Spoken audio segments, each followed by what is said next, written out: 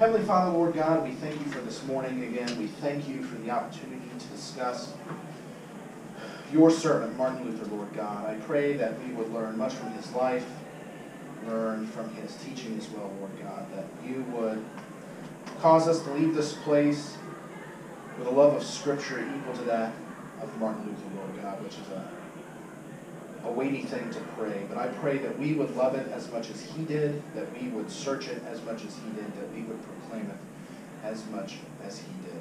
And all these things we pray to Christ, to you, our Father, in Christ, our Savior's name. Amen. Amen. The build-up. It's finally here. It's finally here. The whole course is built around this one lecture. Amen. Yeah. I will tell you, it was originally 60 slides. And I realized that I can't do that in an hour. So I managed to get it to 22. May God forgive me. You will notice, so you're reading, your notes are different this week. Instead, because I had to cut so much out, I did a pretty lengthy Luther lecture about 4 years ago. So I gave you my 12-page notes on that. That'll actually give you a pretty good sketch of his entire life, some and of his thought. So you'll notice the notes are different today. Also the readings. The readings are a little heftier. I gave you one of his most famous books, the entire thing, The Freedom of a Christian, which every Christian should read. And then behind it, you'll find the 95 Theses, if you're interested in that, since that incident is really where we mark the beginning of the Reformation, and then also his theses from the Heidelberg Disputation, which reveals a lot of his theology. A note on sources, there are over 500 biographies of Martin Luther, over 500. Kind of the gold standard one that Christians in seminary go to, and really secular as well, is by a guy named Roland Bainton called Here I Stand. It's a fantastic biography. Another one that I really like by a guy who was the leading Luther scholar of his day is Heiko Obermann's Luther, Man Between God and Devil. It's a fantastic book. And if you're feeling really sporty, the definitive biography in English and in German is by Martin Brecht. It is 3 volumes. Each volume is about 550 pages. It is fascinating, but it is dense. And God bless him for writing it. Okay. What? Oh, I thought someone said, yes, I'll buy it. I think it's from Fortress Press. Okay. What do you think Martin Luther's early life was like? What do you think it was like? I can imagine he was not a good child. Not a good child, okay. Probably a handful. Probably a handful, okay. What else? What was the time like? So remember, last week we discussed the 15th century, we discussed John Huss.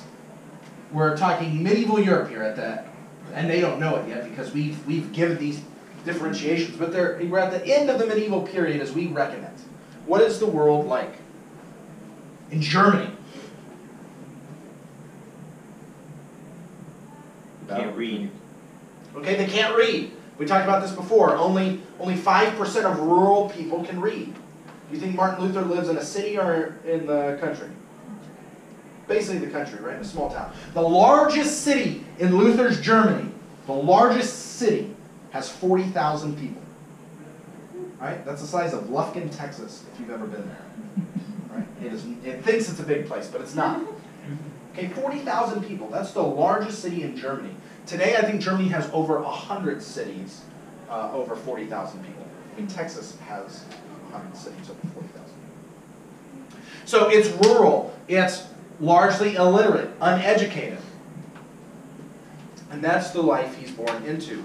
Martin Luther was born in this house, 10 November 1483 in Eisleben. I think that's where, if you saw John Elliff's socks from last week, I think that's where he got them. At least that's what his wife told mine. His father was a copper miner, and he was an entrepreneur. This is the time when the commercial economy in the centuries before this is really taking off. So we're transitioning from feudalism, which we've talked about before, where people are tied to the land, and basically all of production is geared towards agriculture, and we're actually in a market economy now. And Hans Luther really gets involved in that. One of the reasons is Germany has a weird law to where, you know, in England, if you're the oldest son, you inherit everything. In Germany, if you're the youngest son, you inherit the land. So Martin Luther's father, Hans, was not the youngest son, so he had to go find something else to do. And he actually became a pretty productive copper miner. So is this kind of like a precursor to like what we call the Puritan work ethic, where we see as we're coming out of feudalism in the secular age, we're just starting to kind of develop, because we're more entrepreneurial? Well, so Luther, so it's interesting you bring that up, because Luther is very big, and he's really the first proponent of the idea of vocation. That guess what? Being a monk doesn't make you more holy. God calls you to be a carpenter, and you can honor God in your carpentry. The Puritans really, really drive it home, but Luther is actually the first one that he takes secular vocations and he puts them in religious terms. So I don't think he's thinking that way, but definitely, I mean, he's coming out of this milieu of, and he has a respect for his father and for his father's class. Shortly after he's born, they move to Mansfeld. And Hans plans for Martin to be a lawyer. So Martin, I want to say, is the eldest. He might be the second eldest. But he realizes pretty quick that his son is sharp. And he wants to send him to university and to be a lawyer, because in this up-and-coming economy, everyone needs lawyers. Kings need lawyers, princes need lawyers, copper miners need lawyers. So becoming a lawyer is a way to really distinguish yourself in society, and that's what Hans wants for his son. So he wants him to be a lawyer. And so he sends Luther to a bunch of Latin schools. There's no such thing as public education. If you're born a farmer's kid, you're probably going to be a farmer. You're definitely not going to school, and you're definitely not going to learn how to read. If you want to go to school, if you want to send your son to school so that he can get into the university, because remember, you have to speak what language to go to university? Latin. You got to pay that out of your own pocket.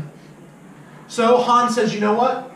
Martin, he's got what it takes. I'm going to pay to send him to university. And in order to do that, I've got to pay to send him basically to private school for him to learn Latin and the basics. And so Luther goes to 3 separate Latin schools as he's growing up. Why did he go to 3? He moved around a little bit. I mean, his family did. He stayed with family in different areas as well. So, and again, if you read the Brecht book, it goes way into all the different family he had in those 3 places. In 1501, he entered the University of Erfurt. The following year, got his bachelor's degree, 1502. That's not advancing. Huh? That's not advancing. No! Hold on.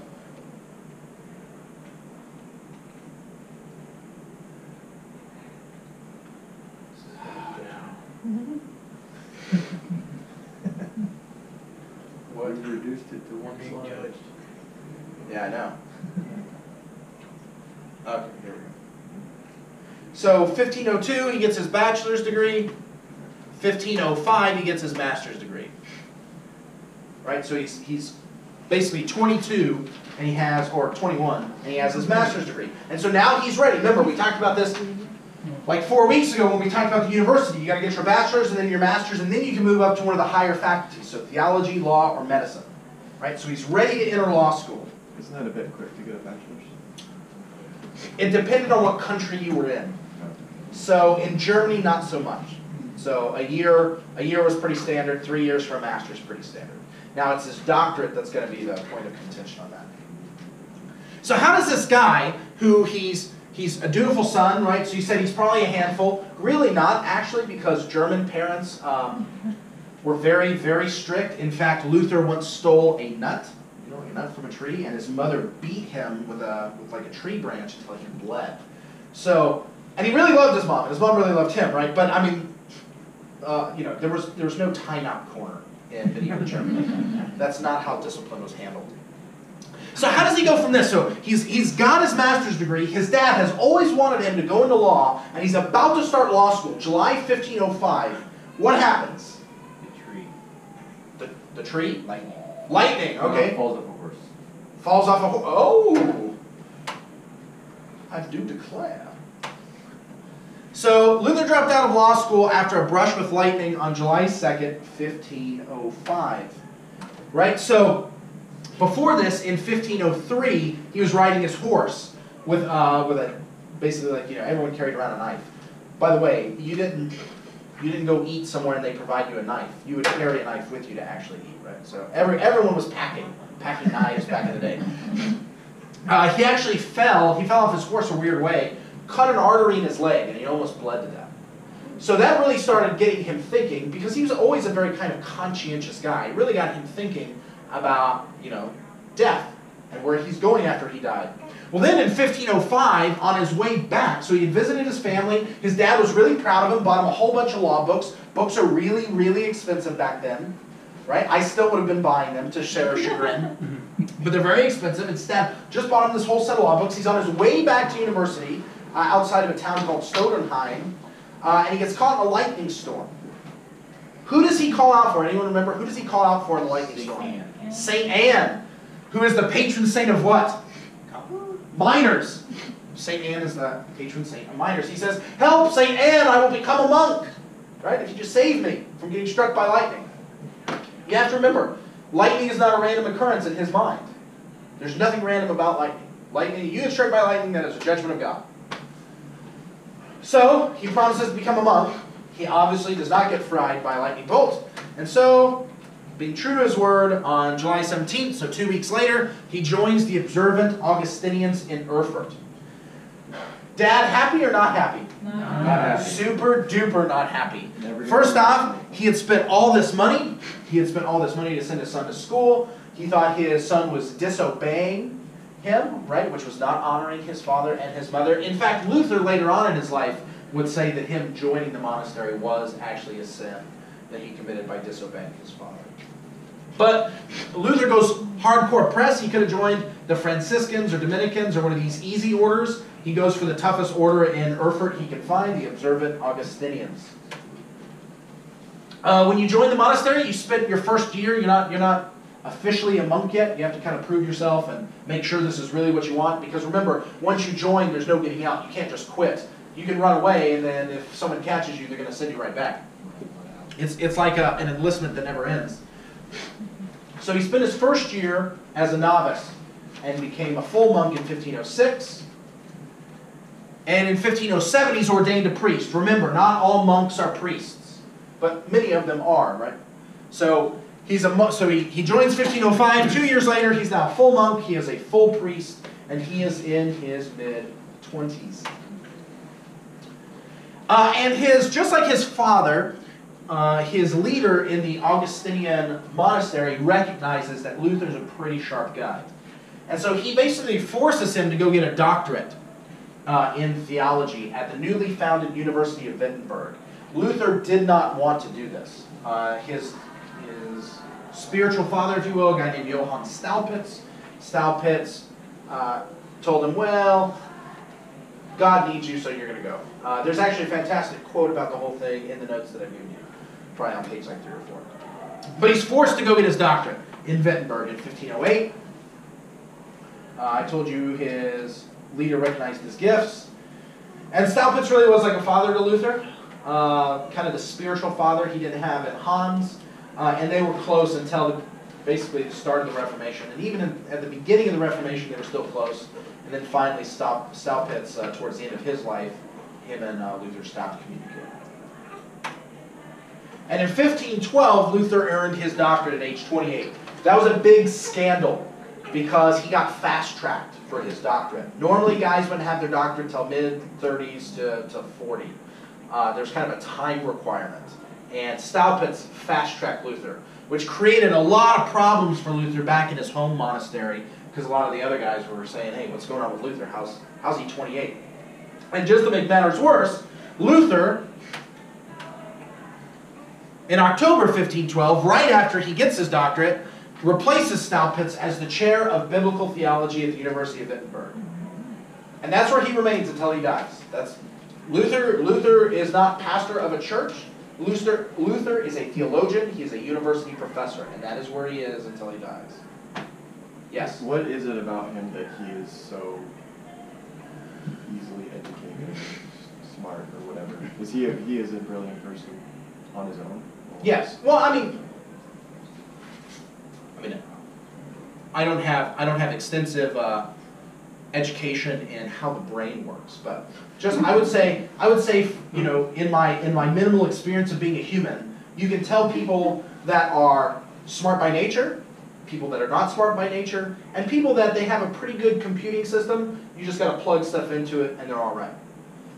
And that's fine, right? God creates us all different ways for different purposes. I know some very godly people that I love to death, that just by nature, they're just not intelligent.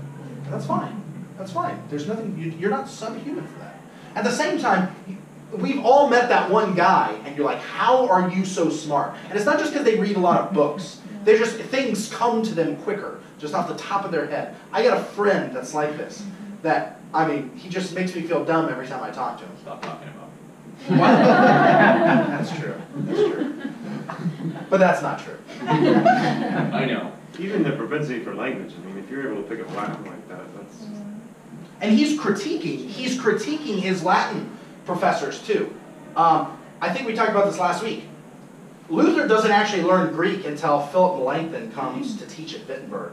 And he learns it in less than a year. And this is while he's busy doing the Reformation. I mean, Luther's a pretty sharp guy. And again, everyone kind of noticed it. He's also very conscientious. So when he joins the monastery, it's not because he wants kind of a cush life. Luther joins the monastery because he's afraid for his immortal soul. As a monk, he bores the death out of Staupitz, because sometimes he'll go and confess for 3 hours. Confess for 3 hours. He'll walk out, he'll think one bad thought, and he'll want to come back. Staupitz actually has to kick him out and say, come back when you have something to really confess. Seriously, really happened. I mean, he was that concerned with his soul. So he's got the intellect, plus he's got the will, if you will. Well, I mean, he undertook translating the Bible himself into German from Latin. Yeah, do you remember how long it takes him? Was it 11? No. How long was it? So it takes from the time he starts to the time they publish it, it takes 11 months. That's right. But the first translation actually only takes him 3 months.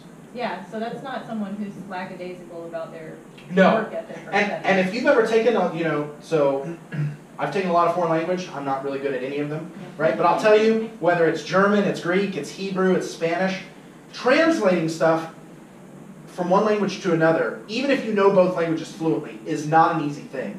Because language isn't concrete like that.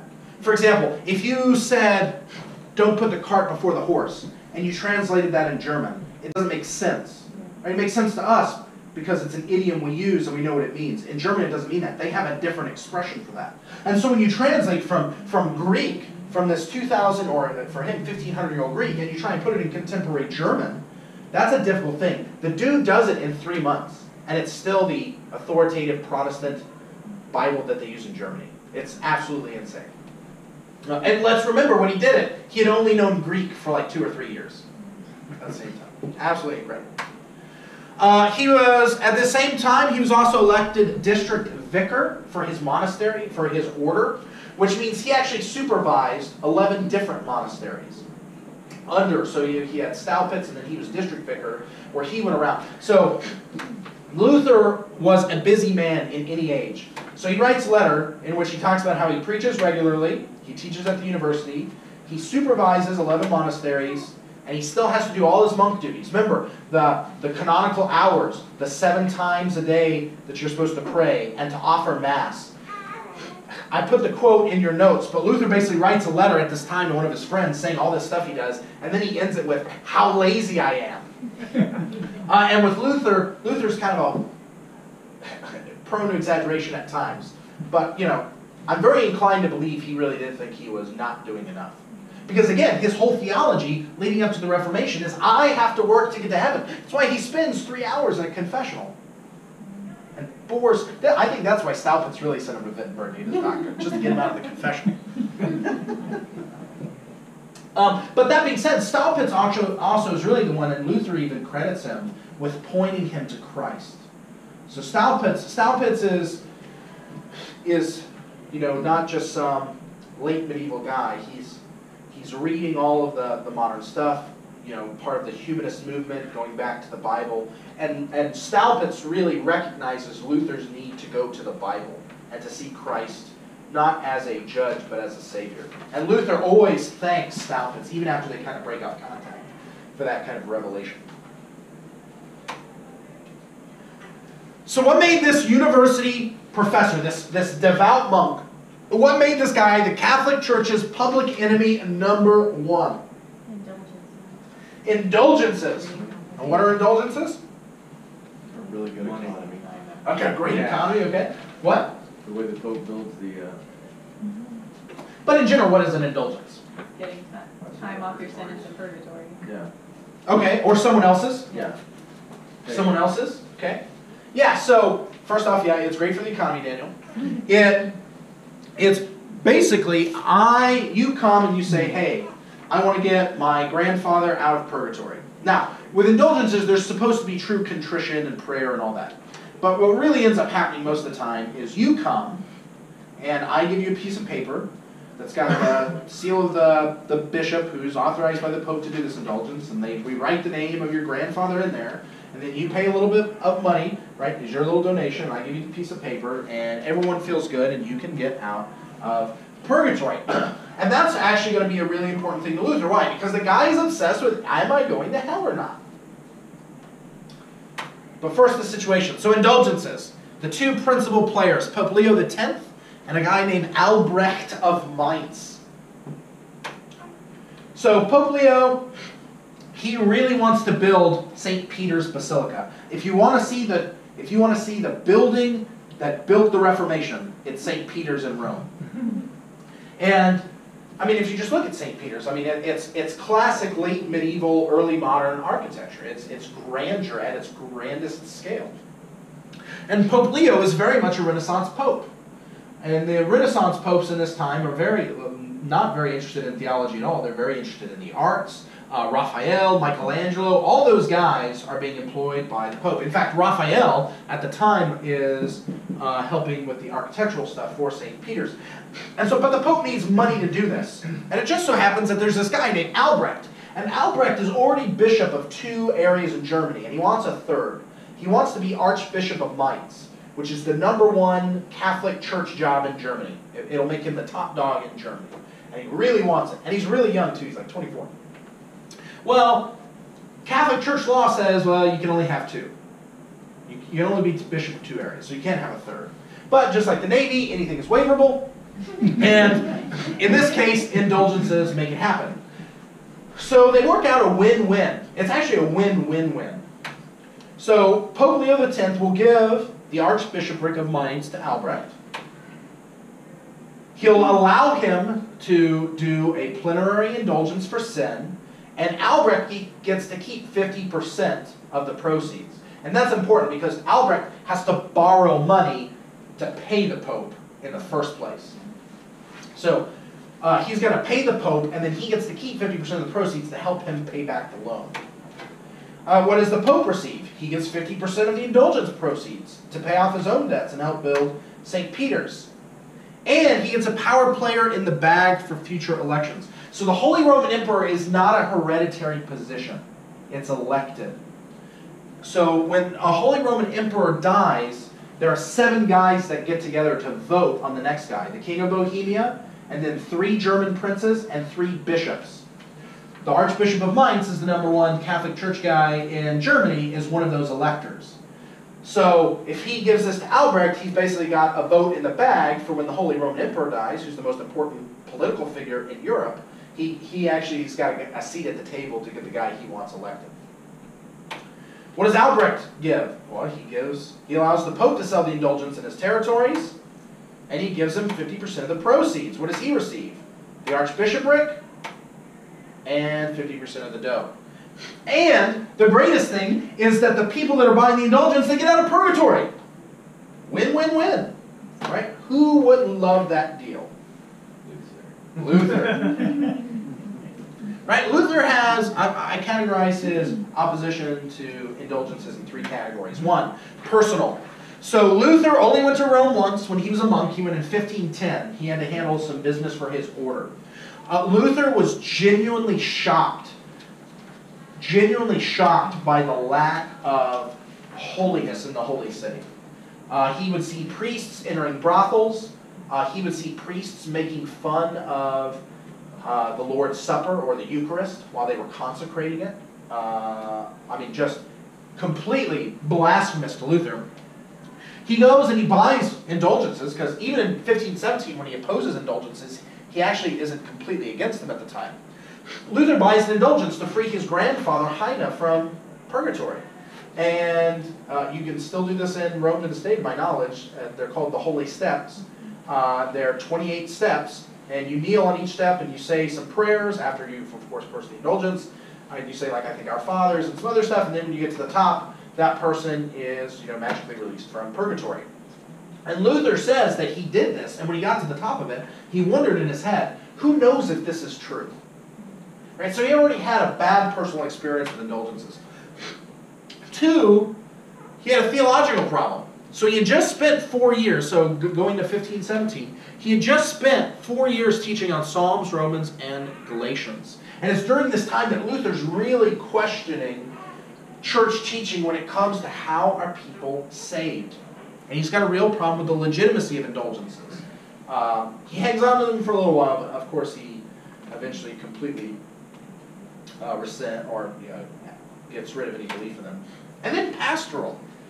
Luther's biggest problem, I'd say, with indulgences is the fact that it requires nothing of Christians. They go and they buy a piece of paper and they think they're fine. They don't think they have to live for God. And for this guy that's living in the monastery and he's suffering every day under the weight of his own sin, who knows what a struggle it is to walk after Christ, who daily thinks that he's going to go to hell and that God is a terrible judge, and people think they can just buy a piece of paper and they're safe. So he's got a huge pastoral concern with it. Yeah. So you talk about how he's motivated by his not wanting to go to hell. Would you say, though, that it was primarily he brought all this about by his study of the Scripture? Like if he had that, if he still had this, or if someone else had that same fear of hell, but didn't study the Scriptures in the depth that he did, would you say that was like a necessary? Because he was studying and he was like, this isn't in here, this isn't in here. Yeah, so I would say if you're a person buying an indulgence, I'd say there are people. So this is a time in which lots of people fear hell, right? So even though there's a lot of destitute living, there is a resurgence. We didn't really get to talk about it in the previous centuries of kind of lay monastic movements, people that aren't really monastics, but they want to live that kind of life because they're really concerned about salvation as well. Again, Luther, even in 1517, doesn't say that indulgences are unbiblical. It's not until the next year, when he goes to argue with Cardinal Cajetan in Augsburg, that he says they have no scriptural warrant. But yeah, I mean, no one's studying the Bible, I would say at this time, like Luther is studying the Bible. And he's, it's one of those things, when you grow up in a received tradition and this is what you've been taught, you went to university, you got your doctorate on this, right? And then you're actually plunged into the Scripture, and it's changing your whole view of God. I think people kind of hold on to stuff for a little while. Right? It's very few people that are very religious in one way that become religious in another completely get rid of everything on the same day. And Luther, you see in Luther clearly a progression starting really around 1515 and really ending at the beginning of the 1520s in which this transformation is happening. And the guy that's selling him too, Luther really hates the guy that's, well, he doesn't hate, well, he probably did. The guy who's selling the indulgence in the area is a guy named Tetzel, Johann Tetzel. And Tetzel was a Dominican monk, and he had really catchy jingles, and I put those in your notes as well. Right? So every time a coin in the coffer rings, a soul from purgatory springs. Yep. Or he would say, can't you hear the voices of your burning parents saying, free us from this torment? Very good indulgence salesman. Luther's prince actually won't let him in to his area. Not because he's selling indulgences, but because Luther's prince is actually doing some different stuff with indulgences, and he doesn't need another salesman peeling off his money. So anyway, Luther has these problems with indulgences. So what does Luther do? What any professor does. He writes a bunch of theses to have an academic debate, and he posts them to the door of the Schlosskirche in Wittenberg on October the 31st, 1517. So that was actually a standard practice? Yes. Yeah, church doors were like bulletin boards. So his would not have been the only thing on the door. It's like the community bulletin board. And normally what would happen is, you know, a guy would post some theses, and someone would look at it, and they're like, okay, let's go have a debate about it. And that's exactly what Luther's wanting to do. He's wanting to have a debate with another theologian on indulgences. That being said, he also mails them to the Archbishop of Mainz, Albrecht of indulgence fame. Luther is unaware of the politics behind indulgences at this time. So Luther forwards his 95 Theses, and he says, hey, I just want you to know, Albrecht, this is what this guy's doing in your name. Well, Albrecht gets the letter, and he goes, let's forward this to the Pope, which is what happens. The 95 Theses, again, you have these in your readings. They're composed in Latin. I gave you the English. Common university practice for advertising a debate. He sent them to Archbishop. And this is what we consider the birthday of the Reformation. Whether it should actually be considered the birthday, we can let scholars debate. But this is really, this sets the stage for the later break of Luther and his movement with the Catholic Church. Yes? Any particular reason he posted them on the eve of All Saints' Day? Not that I recall. Not that I recall. I mean, you gotta remember, everything's a feast day. He's named because he's born on the feast of St. Martin. So kind of the entire community calendar revolves around feasts. So I think by this point, I'd have to go look it back up, but there's a ridiculous number of feast days. I don't think it had any special significance. But again, I'd have to go back and check that. But in the Fight household, 31 October is not Halloween, it is Reformation Day. And we watch Martin Luther with Joseph Fiennes every October 31st. Due to the printing press, the 95 Theses spread across Germany in only 2 weeks. 2 weeks. Remember, we talked about before the printing press, you wrote a book, someone had to write it out by hand a bunch of times. Right? So if you wanted a Bible, it would take 11 months. The 95 Theses you could do in 1 day, but you'd have to have a bunch of guys writing it for a bunch of days, and then you'd have to send it by these communications paths that are really not great, and it'd take a while for your idea to get out there. Printing press, only about 60, 70 years old at this point. Within 2 weeks, this is the hottest thing in Germany. Crazy. And it's important to note that when this happens, Luther is not trying to start the Reformation. He's trying to have a debate. That's really what's happening. He's not like, yes, we're kicking this thing off. He's trying to course correct. Well, and he's not the first guy to want to course correct, is he? Yeah. God bless you, poor John Huss. So let's ask that question. Why wasn't Luther instantly burned at the stake as a heretic like John Huss? The Catholic Church knows if you let these guys go on too long, then all of a sudden you have to go to war and end up losing the war and have to have a separate kind of church structure in a different country, right? Which is what happened with the Hussites. So why isn't Luther instantly burned at the stake? He approached it very differently, I think. Like, he had these 95 Theses, but he didn't go out and he was trying to have a debate at first. Well, at first. He actually is far more... reading Luther is never boring. He loves to insult people, and he's really, really good at it. So in the beginning, yeah, the first 95 Theses, great. Then a guy named Prierius, a Catholic theologian, responds, and he makes the claim, this work is so ridiculous that I wrote this work in response in 3 days. And so when Luther gets it, Luther prints his own response, prints that guy's response with it on top, and he says, I did my response in 2 days. I mean, Luther's just... I think Carl Truba described him as a theological trench fighter. So one of the things that we have a bad habit of is we like to read about people in history, and we never go read them because we think it's going to be really difficult. Luther is super easy to read, and he's really fun to read because if you read his Bondage of the Will against Erasmus, Erasmus is the most famous public intellectual of his day, and Luther is treating him like he is the biggest idiot in the world. Any other Christian today, if they read that, would be like, well, this is a very unchristian response. Luther would say heresy is something that needs to be dealt with, and he dealt with it quite violently in writing. So why wasn't he burned? Really one guy, well, besides obviously the providence of the Lord. This guy, Frederick the Wise. Frederick the Wise is Luther's prince. Luther lives in a territory, so Germany is Germany is not one solidified country like we know it. That's going to take 300 years after this before that happens. It's a bunch of different principalities and such. Luther lives in a place called Electoral Saxony. And his prince is one of those 7 guys that gets to vote for the emperor when he dies. So he's a very important dude. Frederick, we already talked about that.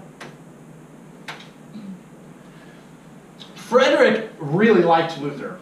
We have that anyone has found. They obviously had to have seen each other, but there's nothing in writing saying they ever spoke directly to each other. They always spoke through an intermediary who was a friend of Luther's. But Frederick de Ries really liked Luther for no other reason than his university, the University of Wittenberg, had been founded in 1502. And what brings people to your university more than a controversial professor? So people are flocking into the University of Wittenberg after Luther releases the 1795 Theses. And as that whole thing goes on and Luther becomes more famous, the university gets more famous. And so Frederick de Ries says, no, I'm not. So they say, hey, send him to Rome. And Frederick said, no. I'll send him to Augsburg, which is also in Germany, and you can have a cardinal come question him there. Which is what happens a year later, October 1518. Luther is questioned in Augsburg by a guy named Cardinal Cajetan. If you've seen the Luther movie, and if you haven't, you definitely should. It is fantastic. Which one? The one with Joseph Fiennes. Yeah. So the one from like 2001, 2002. Yeah. The history of it is actually very, very good. Most of the things that Luther says in the movie are things that he actually said in print. But Cardinal Cajetan, this meeting is shown in the movie. He's questioned. Unlike in the movie, it actually lasts for 3 days. Cajetan repeatedly demanded for Luther to recant. Luther refused to do so. He bested Cajetan when it came to proving that, first off, indulgences are not an ancient practice. They're relatively new. They're not in Scripture. They're an embarrassment to the church. And so Cajetan had direction from the Pope to actually arrest Luther if he refused to recant. They kind of find out about it. Staupitz releases Luther from his monastic vows and says, you're not a monk anymore, which is very important because under the law, as Luther's monastic leader, he would be required to turn him over if ordered. And so he, being the only one that can, released him from his vows, and so he doesn't have to do that. And so Luther flees Augsburg 30 October. So 1 day shy of a year after the 95 Theses, goes back to Wittenberg, and again into the heartland of his prince's territory.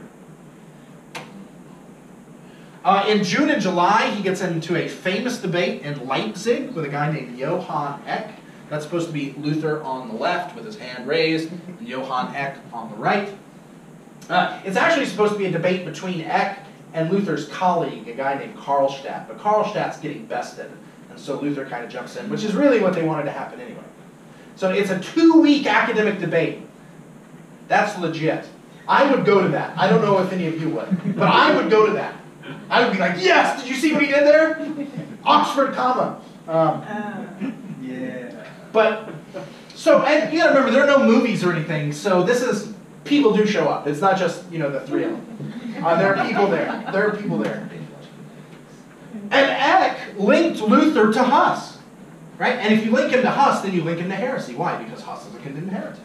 So Eck says, hey, Luther, your teaching is just like John Huss.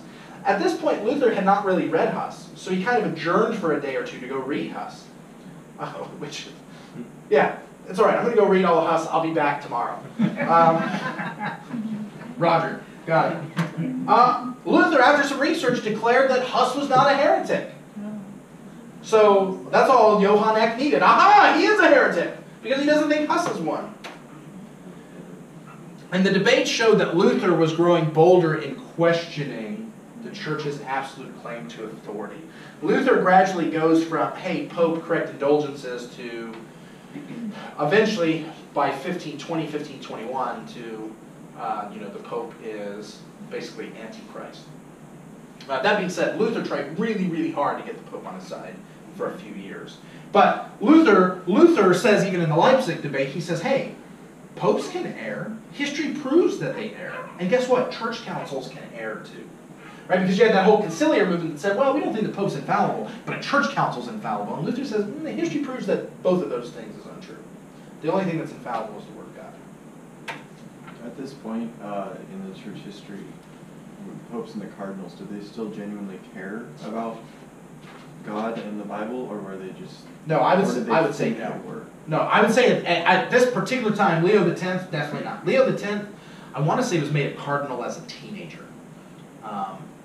The Renaissance popes, so Alexander VI, who was pope when Luther was like kind of in like his junior high years, if you will. Alexander VI, guy with the last name Borgia, was famous for having several illegitimate children. They would have orgies in St. Lateran's Basilica, which is which is actually the seat of the Pope. It's not actually St. Peter's, it's actually the Lateran Basilica.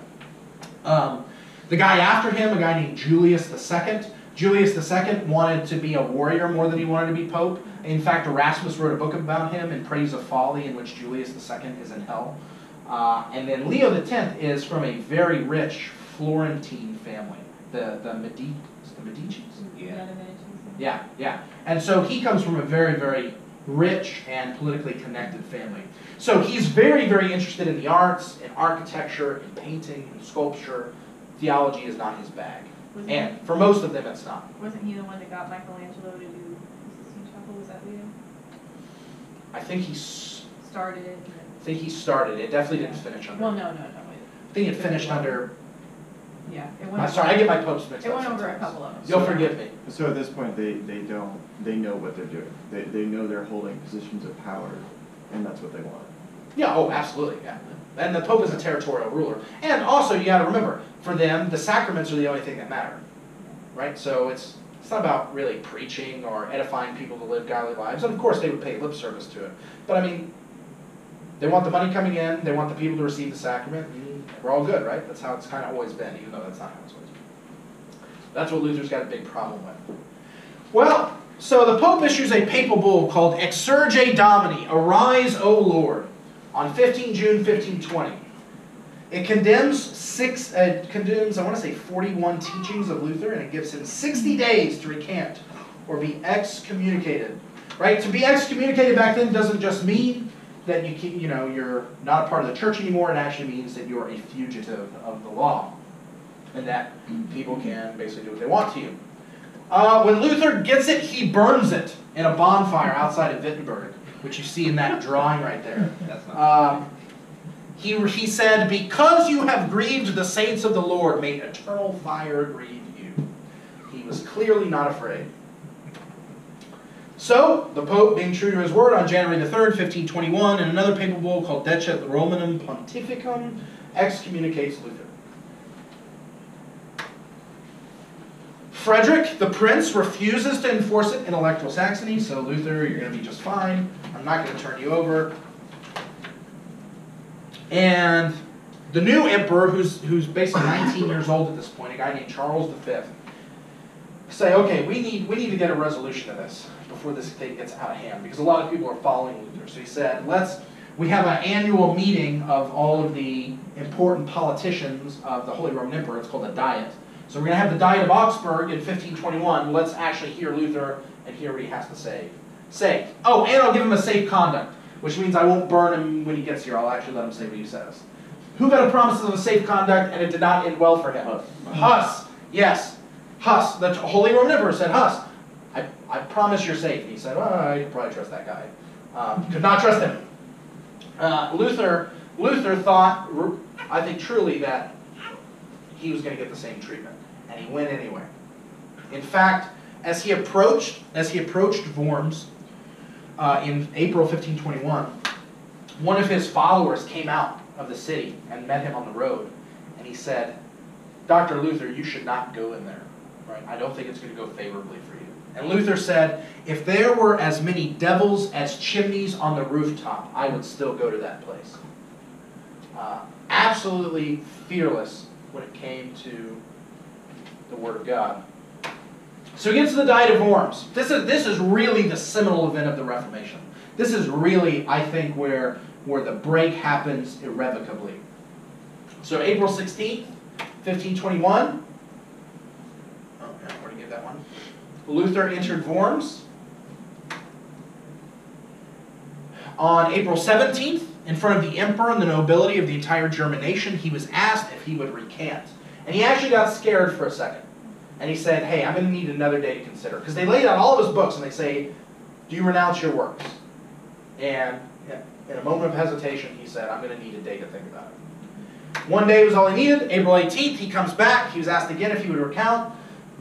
Luther replied, since then, your serene majesty and your lordship seek a simple answer, I will give it in this manner, neither horned nor toothed.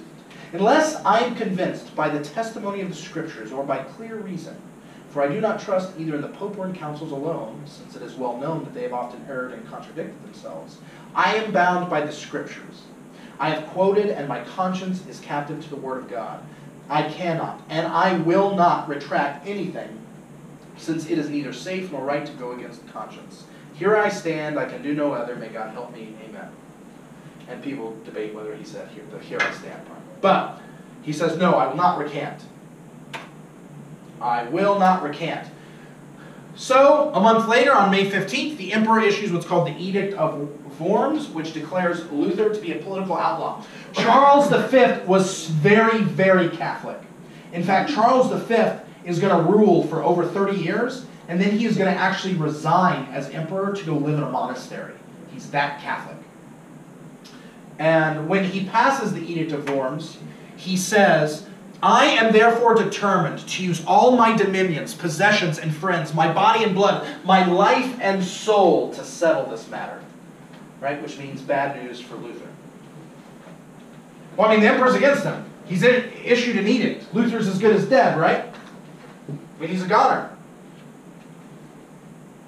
Does Luther get burned? No. No, what happens? He's kidnapped. He gets kidnapped.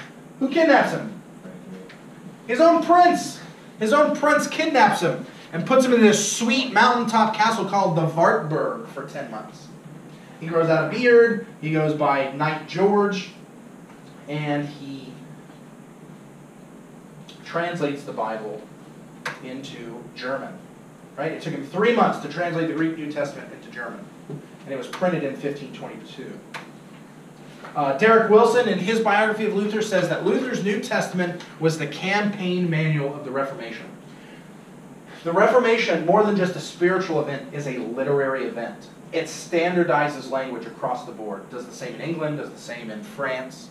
What's really interesting to note is the Catholic Church is so vehemently against this position that they do not allow translation of the Bible from Greek or from Latin into Italian until the 1700s. 1700s. Luther believed that the Bible was something that everyone should read. Right? The boy at his plow. Right? The theologian, right, in his room. The shopkeeper in his shop. The Bible was God's word to everyone, and so it should be in the language of the people. And Luther really believed that. Didn't Tyndale visit him? Say it again? Didn't Tyndale? Tyndale did go. Tyndale did go, not in the Wartburg, but to Wittenberg, sure. Yep. And Tyndale actually gets killed 10 years before Luther dies. In fact, Luther and Calvin never meet, but they know of each other. In fact, Luther had favorable things to say about the first edition of the Institutes, actually, which is pretty legit. Pretty legit, I guess, when Luther's commenting on your work. But he translates the Bible. Again, this is something that if you read his writings, he is, in the preface to his works, because they published his works while he was alive, 1 out of every 3 books printed in the German language during his lifetime was written by him. 1 out of every 3 books in the entire German language was his. He took a great interest in his books. He was kind of like President Trump or President Obama, right? Regardless of what you think of either of those gentlemen, they both had, in different ways, very intuitive, kind of an intuitive sense of how to use media to their advantage. Luther was the same way. He's the first guy to really leverage mass media, and he knew what book culture could do. And so in the preface to his works, he says, hey, I wish that no one would ever remember my name. I wish that they would read the Bible. And they would read the Bible, and they would read the Bible. Luther says, at one point, he says, hey, look, I've been reading and teaching the Scriptures for 30 years, and I find new stuff every day. He has a great quote about, if the Bible is a tree, he goes shaking branches every day, right, to see what new fruit will fall from the tree. If anything, Luther loved the Bible. So anyway, publishes the New Testament 1522, goes, there's some problems in Wittenberg, people trying to take his movement further than he likes, so he actually comes back in 1522 and kind of reasserts his authority over the movement. What's interesting is, so I told you he's growing out his beard, he's pretending to be a knight, he actually goes to a tavern, right, and there are two scholars, I heard this from Carl, I think it was Carl Truman, there are two scholars that are going to Wittenberg and they want to go study with Luther. And they see this this knight in this tavern reading the Psalms in Hebrews, and so they just start talking to the guy, and the guy starts. Little did they know it's Luther. They're talking to the guy, and he doesn't reveal who he is, and they're just shocked at what this knight teaches them about the scriptures, right? And so they get to Wittenberg, and a few months later, all of a sudden here comes that knight. Into the teaching lectern to teach them, and it's Martin Luther. So, and he bought their beer too, so I'm sure they were a fan of that. So Luther was a fan of beer, if you didn't know. Did they know Luther was kidnapped and hidden there?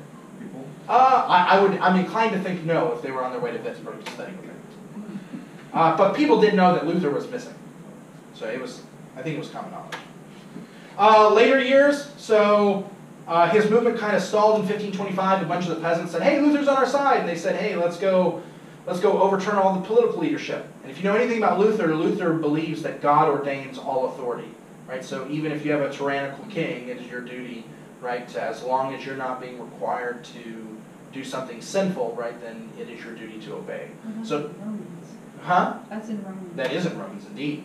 But it's going to be different, right, when we talk about the Reformed. Calvin would say, well, what is ordained authority, right? Is it necessarily the king, or is it the legislature? Is it? And then some people are going to say, we don't owe any kind of allegiance to foreign. So Anabaptists, for example, are going to say, hey, we owe zero allegiance to the state. So Luther's very much like, hey, peasants bad. He writes a book called On the Thieving and Murdering Hordes of Peasants, which he tells the German nobility to kill all of the revolting peasants. 100,000 peasants die. It's a bad deal. Not a perfect guy. Summer 1525, he marries a former nun, Catherine von Bora. She bore him 6 children, and she was just as feisty as he was.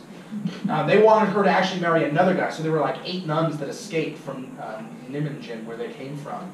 And she was the last one, and they said, hey, we're going to marry her off to this guy. And she said, I'm not going to marry anyone but Dr. Luther. And Luther's like, well, I mean, I don't really love her, but I guess I'll marry her because I said priests should be able to marry, and if I don't marry, then people are going to say forever that, well, Luther didn't get married, so he obviously didn't believe it. So in the beginning, it's kind of a marriage of convenience. They grow to genuinely love each other. The letters that he wrote his wife when he was gone, they're just beautiful. And they were very, they had a good back and forth too. He would call, I think at one point he calls Katie the only pope he'll listen to, or something like that. She brews his beer. They make some money, right, but they don't make a lot of money. You don't make money off your books back then. People just steal your book and they reprint it, and the publishers make all the money. So Martin Luther would actually, in his free time, as ridiculous as that sounds, him and his wife would do gardening around Wittenberg. So you could pay Martin Luther to be your gardener. Like, how crazy is that? And he had no problem with that. Was she actually redhead? I'm trying to remember what color hair she had. She was not a fan of that portrait. She thought Lucas Cranach did not do her justice. But I mean, I don't think she was in a special beauty. 1526, Diet of Speyer suspends the Edict of Worms, saying Luther's a heretic. 1529, we have what's called the Marburg Colloquy. Luther and the leader of the Reformed, a guy named Zwingli, who we'll talk about a little bit next week, and Calvin and all these other guys come more out of the Zwingli tradition. They had a big argument over the Lord's Supper, because Martin Luther, even though he was against transubstantiation, he still believed that Jesus Christ was physically present in some way around the bread when it's consecrated. And Zwingli said, no, when Jesus says, this is my body, he means this represents my body, right? Just like when I say, these are my kids, and that's a CNN update, these are my kids, it's not actually my kids, it's a representation to remind me of my kids. They go to Marburg. It looks like there's going to be a big split over this. A bunch of the Protestant princes bring them together and say, hey, we got to agree. We got to go be in lockstep against the Catholics. They agree on 14 and a half out of 15 theological points. But Luther will not budge. In fact, he carves into the table and he kind of hides it under a handkerchief. This is my body. And when Zwingli starts talking, he's like, aha! It's just ridiculous. He really does that. He did not think Zwingli was a Christian. Right. Luther would not have thought that anyone in this room is a Christian because of our view of the Lord's Supper. It was that important to him. Right? When Zwingli died on the battlefield in 1530 as a chaplain, he got stabbed to death. When news came to Luther, Luther said that his exact words were, "He who lives by the sword shall die by the sword." Not sympathetic to Zwingli. So the movement never unifies, and from that time forward, you have the Lutheran and you have the Reformed. March 1529, a new Diet of Speyer reinforces the Edict of Worms. The Lutheran princes protest. That's where we get the term Protestant. Right? When we say Protestant, what does that mean? It means we're protesting. Okay, 500 years, we're still protesting, hopefully. We're good Protestants. June 1530, the emperor allows the Lutherans to read their confession of faith, called the Augsburg Confession. 1531, the Lutheran princes form a league to protect themselves against Catholics. What league is that? The Schmalkaldic League, from the town of Schmalkald. September 1534, he publishes the complete German Bible. So in 1522 is the New Testament. He had to do the Old Testament after that. He did not do that in 3 months. It took him and a team a while to do that. In 1534, they published the whole thing. And then in 1546, Luther dies in Eisleben, which is actually the town of his birth. He was actually trying to solve a dispute between two brothers, and he happened to be in the area. So a lot of stuff goes on this time that we don't really have time to talk about. Again, Luther, 3 kind of things that he does really wrong that we should be like, shame on you, Luther. 1, the saying kill all the peasants, probably not a great idea, led to terrible slaughter in Germany. 2, he writes a really favorable book about the Jews in 1523 called That Jesus Christ Was Born a Jew. And then 20 years later, in 1543, he writes a terrible book saying that the Jews should be, basically, their synagogue should be burned to the ground, and so on and so forth, which Hitler was a big fan of that one. So Luther didn't say kill them all, he said let's just take away all their stuff. Because Luther really thought that they were living at the end of the world and that the Jews needed to convert. And so in 1523, when the Reformation starts, he thinks, hey, they're all going to come because we're preaching the true gospel. And then when they didn't come, it very, very much made Luther mad at the Jews. So that's a terrible work. And then also, one of the Lutheran princes hated his wife and really couldn't get divorced, so he wanted to take a second wife. And he asked Luther, and Luther's like, well, you really shouldn't. And the guy's like, well, the patriarchs did. And he said, well, I don't really agree with that. But if you're going to do it, keep it secret. The letter got out. Egg on his face. Not good for Luther. All right, so real quick. How much of Luther's theology do you share? Do you think? Probably 14 and a half. Well, you're not.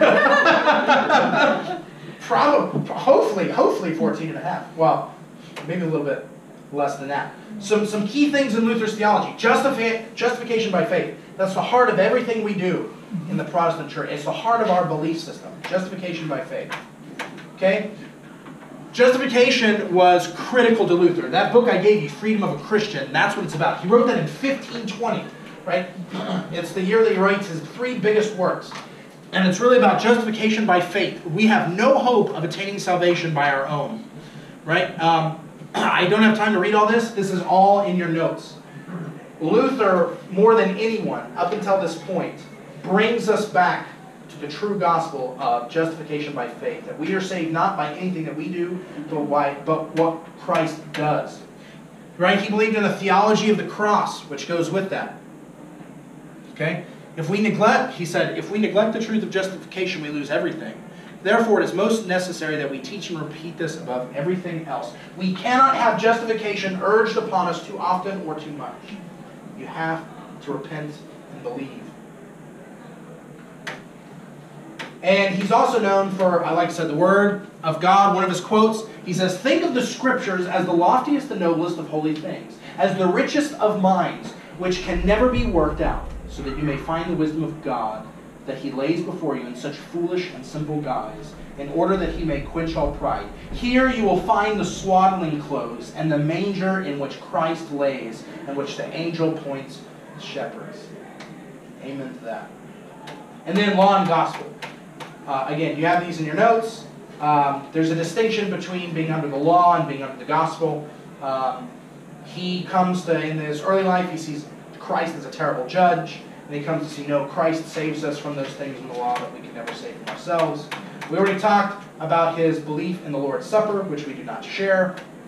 And then 2 kingdoms. Hey, you belong to the Christian church. You also belong in the church, in the kingdom of the state. You owe obligations to both. So Luther is one of these guys we call one of the magisterial reformers. Just doesn't mean that his thought was so over everyone else. It means that he is accomplishing his Reformation through the state, with the help of the state. They believe in that. Okay. It's a travesty that I had to teach Martin Luther in an hour. Questions, comments, or concerns? I'm so sad. A few things. Watch the Luther movie.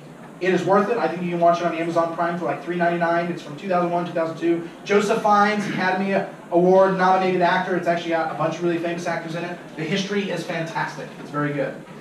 Secondly, I know I gave you a lot of reading. If you're going to read anything in all of this class, Martin Luther should probably, besides the Bible, Martin Luther should definitely be what you read. He is, like I said, he is not boring. It is fantastic reading. All right, anything else? Okay, let's pray.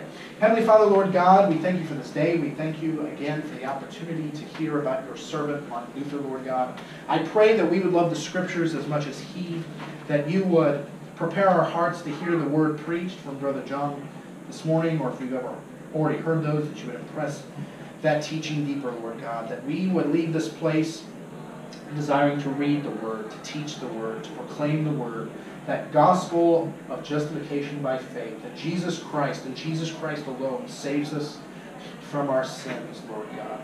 Give us the courage of a Martin Luther to stand though the whole world would condemn us, as long as we stand with Christ. In whose holy name we pray. Amen. All right, thank you. Next week, John Calvin.